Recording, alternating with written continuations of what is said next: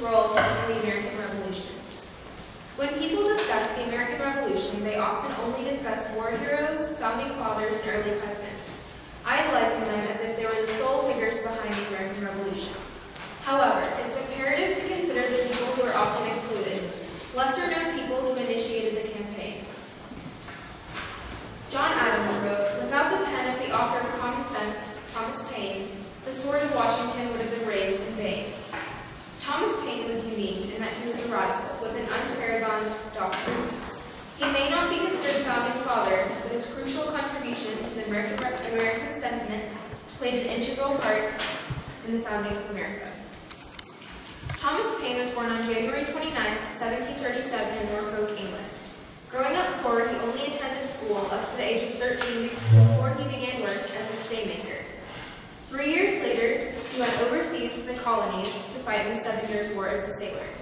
He returned to England and worked as a staymaker until he started work in an excise office as a government worker. Despite his lack of education, Paine had a thirst for knowledge.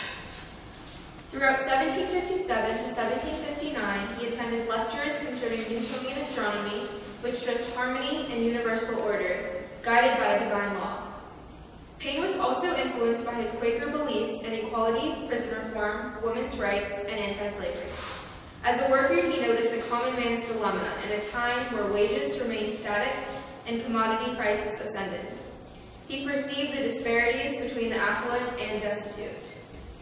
He grew disdainful of the rotten borough system and corrupt tyrannical government, where considerable populations had little representation. Paine's progressive views were the result of an amalgamation of his Quaker upbringing, interest in Newtonian astronomy, and inquisitive personality. In 1772, he decided to publish his first political work, The Case of the Officers of Excise. The 21-page pamphlet was an early endeavor to improve the conditions of the working class. He sent 4,000 copies to Parliament, but his efforts were in vain as Paine was fired from his job on April 8th due to the pamphlet. After being fired, Paine sold his house and possessions to avoid imprisonment from debt. Fortuitously, he had befriended Benjamin Franklin through their mutual interest in science when Franklin was in England. After observing Paine's unpromising future, Franklin gave him advice to pursue a fresh start in the colonies and a letter of recommendation of Paine addressed to his son-in-law. Although Paine had no money, the letter gave him immediate work and a respected circle of friends. Paine landed at Philadelphia on November 30th, 1774. By 1775, he was the editor of Pennsylvania Magazine.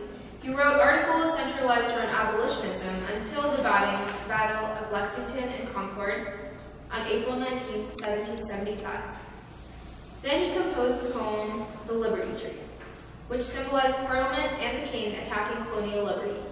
He realized that his work was not reaching the critical ears of the colonial aristocracy, who feared the consequences of a democratic upheaval.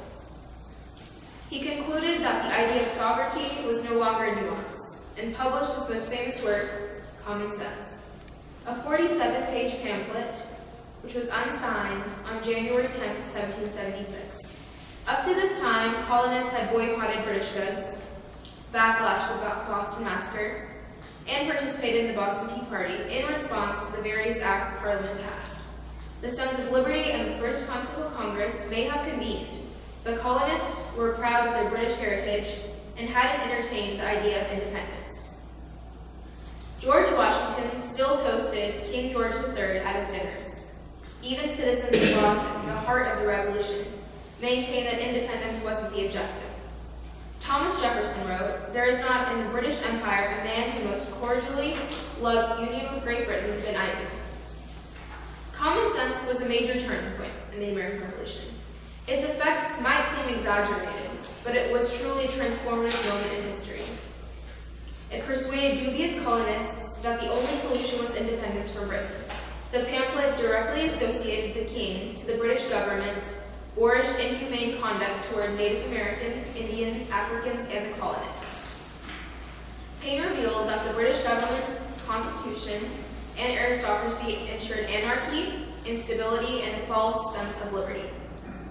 He challenged the hereditary privilege and power that was prevalent in Europe. His work spoke directly to the colonists' values and experiences. Over 500,000 copies were sold within a few months. He justified the separation by stating it was not a treasonous act, but a moral one, as the Constitution of England was oppressive and inequitable.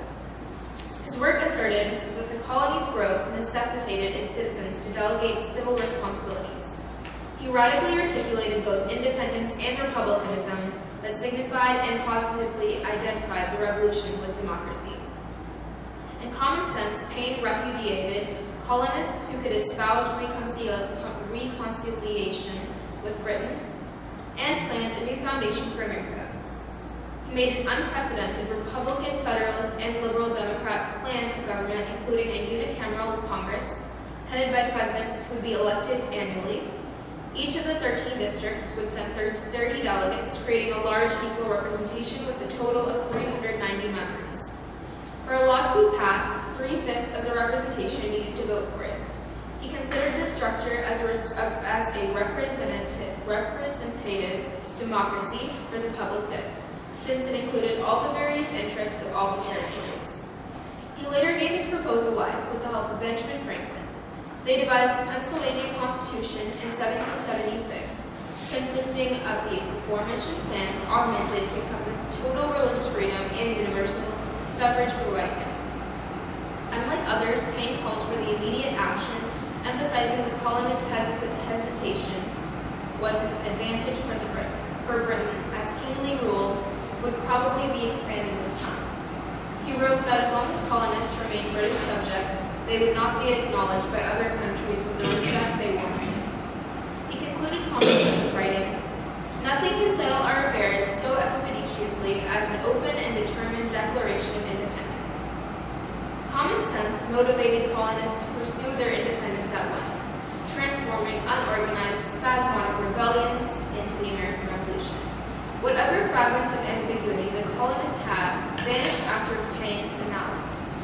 Words like democracy, representation, and independence were no longer whispered in alleys, but announced proudly on the streets. The pamphlet served as the unofficial rough draft and inspiration of the Declaration of Independence, which in turn established the United States of America, a land of prosperity, opportunity, freedom, and liberty. Thomas Paine is often overlooked in American history, but his contributions to American independence were